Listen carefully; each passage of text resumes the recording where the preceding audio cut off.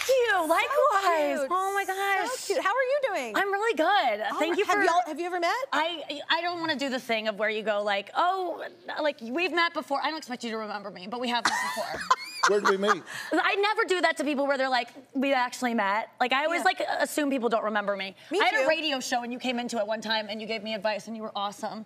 And I told you my favorite piece of Dr. Phil advice that I learned early on and my mom like really drilled into me and it always replays in my head is, how's that working for you? How's that working for you? And how's that working for you? It's such a great thing to ask yourself. It is, isn't it? It is. Will you ask it for me right now? Yeah. How's that working for you? Oh, God, I felt good. So wait, I just screenshotted that memory. Do you need any advice right now on anything? Actually, yes, something just came up. Okay. So Dr. Phil, I struggle with like regret of like, there will be things I say, stupid things. I'm like, why did I do that? And I'll ruminate on it. Like for instance, like I just told Dr. Phil I loved him when I hugged him. And I don't know why I said that. And I want to know what should I do later on when I can't sleep? Because I'm like, why would I say I love him to him? Like I do, but like he didn't say it back and that's weird. You love what he does for people. Like, I just know I'm going to be haunted by it later. What do I do later on? Well, two things. If I had heard it, I would have been flattered. But I didn't hear it, but I'm glad that you said it. I think I whispered it, which is even creepier. Yeah. I think I tried to have an intimate moment with you. What am I doing? I love this show. I do too. But here's my advice, seriously. Okay. You wouldn't worry so much about what people thought of you if you knew how seldom they did. Oh, that's good. That's good. Oh, I mean, that really, one we go hurts. home and obsess about, oh my God, what's they thinking about me? And the fact is, they're home sleeping. They're home eating a chili dog. They don't even remember what happened that day. And we think they do. It was everybody does it. Everybody does it. I do that. love that. That's really a nice reminder. It hurts a little bit, though. It's kind of like when people go, like, it's none of your business what people think about you. And you're like, now I'm worried about no one cares about me. Now no one likes me.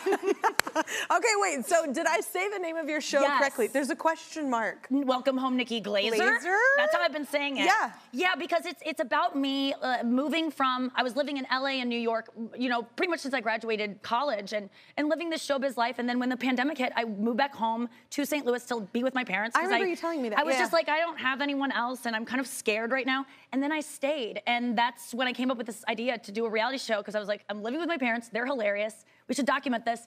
And by the time E bought the show, I had already moved out, but I'm still living in St. Louis. So it's really me being like, should I stay here? Is this okay? Can I still have a career here? And just being back in St. Louis. And it's, because people always have that thing if you're living with a parent or something, they're like, oh, either something's wrong with your parent, you're helping take care of them, or you're on financially like hard times. Yes. Yeah. Or you just don't have a husband and all of your friends who could live with you do, and you're just scared. Or and you option don't, 3.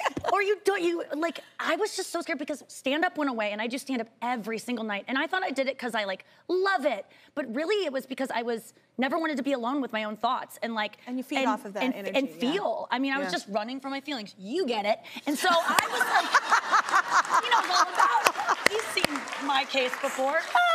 And man, did things get dark, Dr. Phil. When stand-up went away, I was like, I have to feel things. Like, I can't just shove, like work to me, I can just obsess over. So, and it was at a time during the pandemic, I realized, I figured things out. I got like help for like my anxieties and my low self-esteem.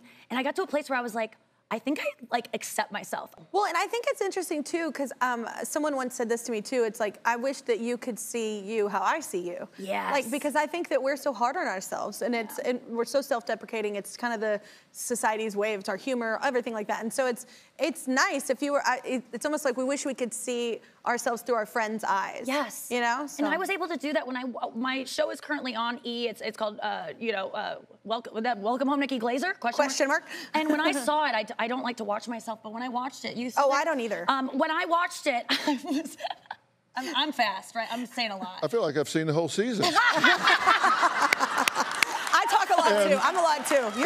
You're in a good crowd. And I absolutely love it. I can't not watch now. Okay, good. Seriously. The best tease ever. Thanks. No, seriously, isn't that great? Yeah, I love it. You know why? Because it's so authentic. Thank you. I really I've always She doesn't lie about anything. I don't lie. That's what I mean. I'm telling you. It was just an opportunity for me to just really get honest and hopefully have I'm honestly making TV for myself as a little girl to be like, this isn't what you think it is. I think you like communicating with people too. You like feedback. You like to be involved. You like I like that too, that connection.